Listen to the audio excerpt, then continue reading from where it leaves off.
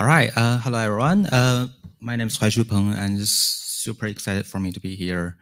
And actually, I haven't been giving a talk for a couple of years since COVID, so it's really nice to be here to talk to you all in person. My name is Huaishu Peng. I'm talking about Fabricate.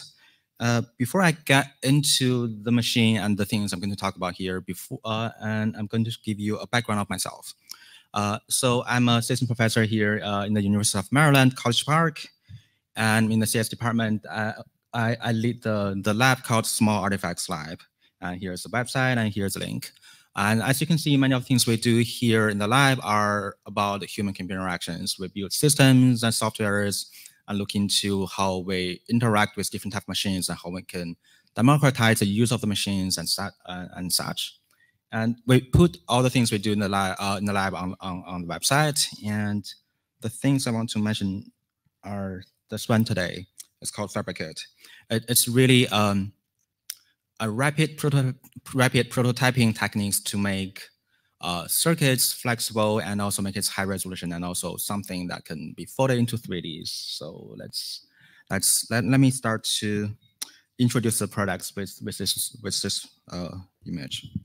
So we all recognize this, right? This is like a 3D printer. It's actually from Prusa. It's all open source hardware and software, and it have been widely accepted within our open source within our communities for many years. And I want to say that because of this open source and open hardware effort, we're able to have this very affordable and reliable machines. And we have seen 3D printers in the past decade in, I don't know, it's like makerspace, schools, and sometimes I even heard like some of the kindergartens even have this 3D printer machines in their space that allow people to tinker and try different things. So I really think that with the democratization of these reliable machines that really empowered us and give us the opportunities to make a lot of really cool things. I just found a couple of images online. Here are some of the examples of what we can do with 3D printers, right? From some of the really cool pen holders to the parenthesis is really helping people to something with very cool mechanical features to adaptive controllers that really adapt to our personal needs, and 3D printing clothes, and or the last one I think is like SOA resin printed artificial muscle is actually coming from its fairly affordable 3D printers. So all I want to say here is like because of this effort with 3D printing and they are being reliable and available, we as a maker communities were able to create a lot of amazing things. However, if you look at all these images here, I would say there's still sort of one thing is missing, right? With the 3D printing machines and the ecosystems, all of things we do here are rapid prototyping of the shape of things, the form factors. And if we want to do something with electronic functionalities, IoT stuff, wearable stuff, the really cool badges like this, we still need to go to PCBs, right? Printed circuit. And unfortunately, unlike 3D printings, I would say that we still, as a maker communities, we don't really have a really accessible way to make printed PCBs by ourselves. And there are some of the existing methods for sure, right? One way to prototype circuits and electronics is, of course, is go to a breadboard and breakout board. They are super convenient. We do this all the time. We test the functionalities by plugging them into this breadboard and wiring them to test the features. But they also have their own limitations and constraints, right? We have this breadboard that's always like rectangles and fairly rigid, and we can use them to test functionalities, but we cannot really fit them into the form factors of the 3D printed objects very easily. We can also create our own circuit, something called chemical etching. This is actually fairly popular among people in our communities. The way to do that is like you put the copper sheet substrate into some chemicals and etch out the prints so that you can get this conductive traces. This also comes with its own limitations. It's kind of like an art to try this and control the width and thickness of the traces. So it's pretty hard to do this precisely, and also we have to deal with all these chemicals, so that has its own challenges. We also have CNC machines and milling machines. For example, Bantam tools is super cool machines, and we can have the desktop versions of that in your lab space or maker space and create circuits. They're pretty reliable and can give you high resolution circuit. The challenge for that is like the only work with the rigid circuit. If you want to do wearables or something very small, with very thin layers of the traces with the base, that's something it's hard to do with off-the-shelf milling machines. So what we want to do here with our project is trying to find an eco solutions to 3D printers to our makerspace and see if we can find the solutions for making circuits that are also sort of reliable, affordable, and can create a whole bunch of things. And that's what we're talking about here today. Fabricate. We aim to, we have text here, to fabricate high resolution, flexible, and even kirigami PCBs using relatively affordable machines, and that is called fiber laser engraver. So this is the fiber laser engravers, right? This is not a new machine. This has been there for years, and if you ever have an iPhone or iPad have the laser engraved name to the back of the phones or iPad, that's probably come from these machines, right? So if you Google that, you can find a lot of sources from Amazon or different places. They are fairly affordable, not super cheap, but the current price will be range from like 1K to 3K, depends on the power you need. And I would say that is sort of on par with some of the CNC machines we have been using in the lab space as well, right? So that's something we did with the fiber laser engravers, and you can see that some of the circuit we were able to do. And I also bring some of the samples with me so you can find me after the talk. And for the rest of the talk, what I want to mention are some of the basic concept and knowledge about fiber lasers, what it's about, and what is the process we make this fabricate and be able to make this high resolution circuit. And we can actually do more than just making the 2D circuits, right? I'm going to show you a couple of examples how we did that, and a bunch of examples we created, and we also bring it to here, and what we can do in the future with these technologies, right? So let's start with the introduction of fiber lasers. So that's very similar to actually the CO2 lasers we have in the lab space and maker space, except the laser source is different. It's it's coming from this diode laser source, and that go through the optic fibers, and then it sort of shoot the lasers to the surface of the material. And the way to do that is like they're not using the motors and do the XY gantry, so use the galvanometer, so that allow the machine to scanning the surface of the objects with a super fast speed. I will show you some videos, you can see that in a moment. And talking from the material perspective, right? The fiber laser have a different wavelengths, and that allows us to work beyond just organic materials such as wood. And the fiber laser is also really good work with metals such as coppers, which is also the things we use in the fabricate projects. So that's basically all about the fiber laser engravers. So it's a really affordable machines, can cut super fast, and works really nice with copper and metal sheet. And so let's move on to how to actually make a circuit with machines. Right, so if you see this is sort of like expanded views of how a circuit will looks like, or composite. Right, what we have here in general is like top and the bottom layers will be conductive layers because we want to make conductive traces, right?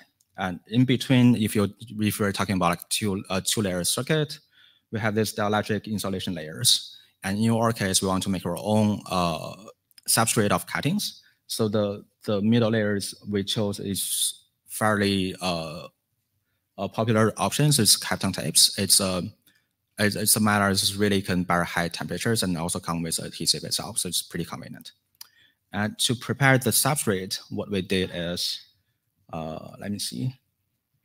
We put them together. As I said, they have the adhesives. We roll them through the press roll so that we make it super even distributed across the surface. And optionally, if you want to make this aligned to our machines, you can also go through this cutting lamp holes. So all these are super high tech, right? And they're, I would say that they're fairly repeatable and reliable. So we can also do this ourselves. So once we prepare the materials, we can just send it to the machines. And use the machines to cut the traces, right?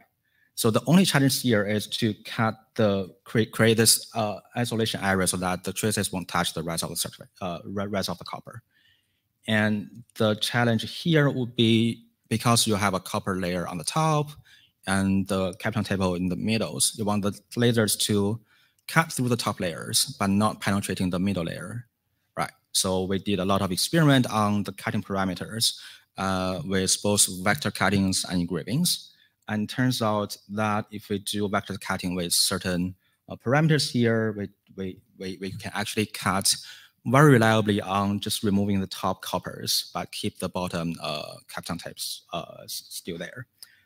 So we present some of the data here, but that works with the machines we have here. I would say that with different machines, maybe we have different numbers, but we can show how we did the experiment. And let me show the result here.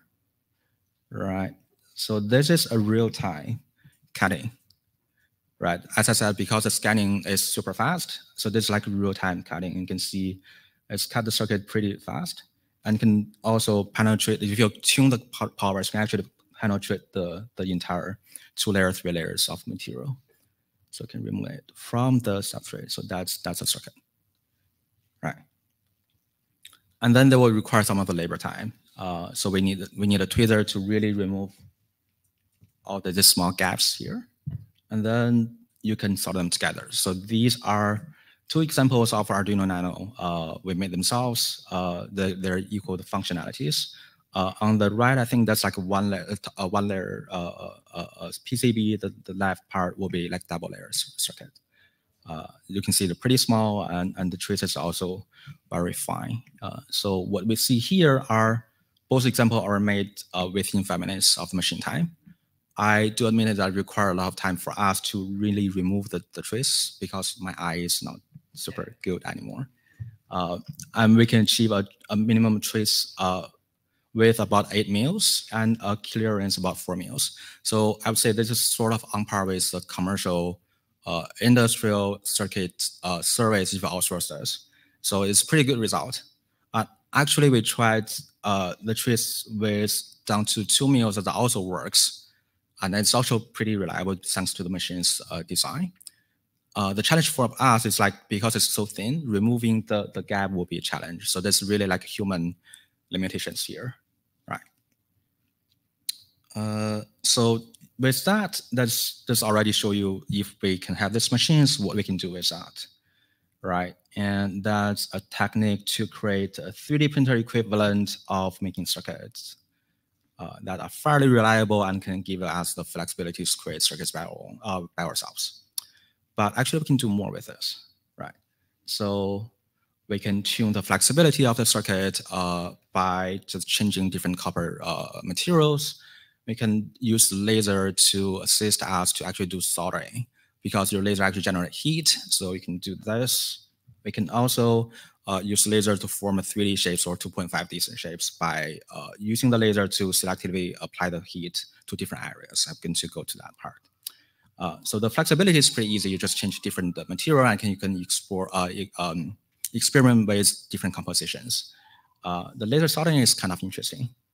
So the way we do the laser soldering is we actually use not vector cutting, but engravings. You know, like when you do CO2 laser cutting, it's sort of scanning the surface line by line. And if we do that with our machines on the top of the coppers, you actually generate heat at certain areas. So if you repeat that multiple times, the heat will be good enough to actually melting some of the soldering paste. So what you see here on the right part or the blue part are if you have circuit like that, you can apply the lasers to that certain area. So sacrifice the coppers a little bit, but that will generate enough heat to actually melting the soldering paste.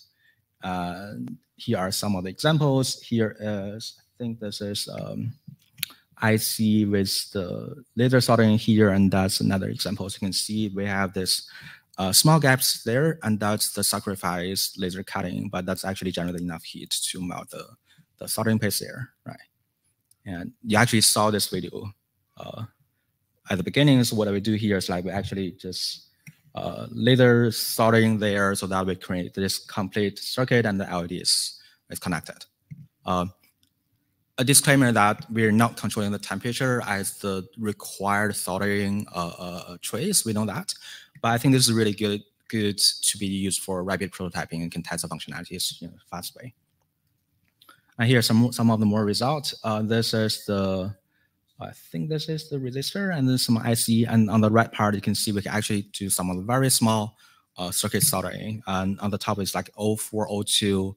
I think it's capacitor resistor, I forgot. But it's actually something we can solder directly with lasers. So that's another possibility is with this machines, what we can do, right? And as I mentioned, there's other things we can do that maybe if you just do outsourcing, you cannot really do that easily, which is combining the circuit, which is functionalities, to the shapes of the things or the forms directly so that we can create sort of more artistic designs or something really cool that's hard to do just by outsourcing. Right, so this is laser forming. The way it works is like you selectively apply the heat to the top of the surface, and the heat is sort of related to how many passes you deposit the lasers to. And because the heat distributed is not evenly distributed along the surface and to the bottom of the surface, you can actually make the metals curve up. And that can be computationally designed based on how many passes you have there. And here is a video of showing how it works. This is not real time. This is like a fast speed, but this is how it works. So you actually can use a laser to bend the circuit itself.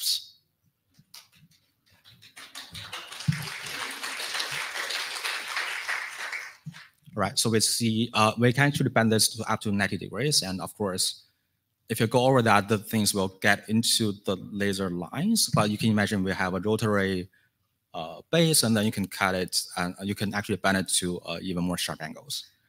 We try different ways to do this. We can always just do that at one locations, or we can do this gradually, so we can sort of generate this curve shapes, right? Depends on the things you want to design. And these are two examples.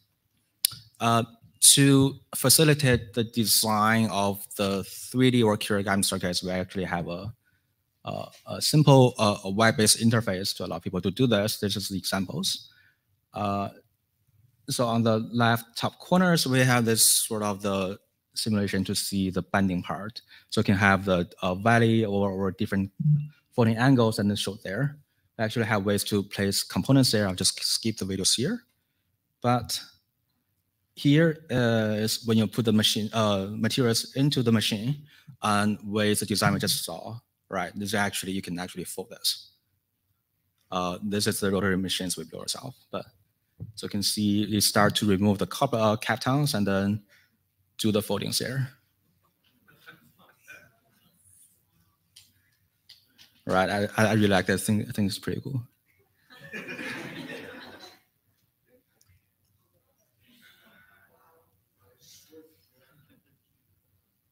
And now it's actually a real-time bending, so it's actually still pretty fast there. Right, so this is the example. So you put in the batteries, you can have a